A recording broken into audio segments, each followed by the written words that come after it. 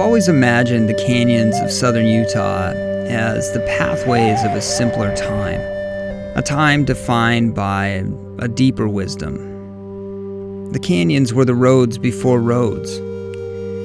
And for many, this is the countryside that defines the West.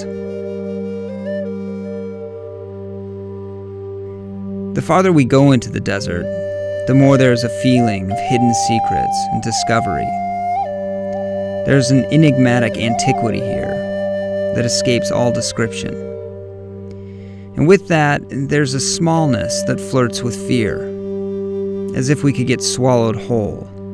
So Clemen's just right up here. If you just go around the corner a little ways, there'll be some petroglyphs that we can get out and check out. That sounds good, let's do that.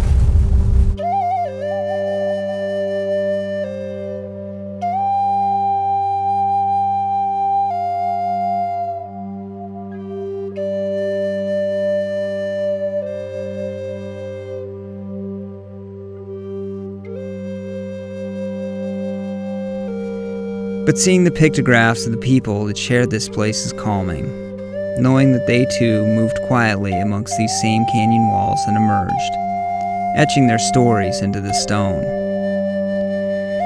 This ancient art is an invitation extended through time to a conversation about our shared human experience. It's timeless, and it's hopeful, and in that, there is great joy.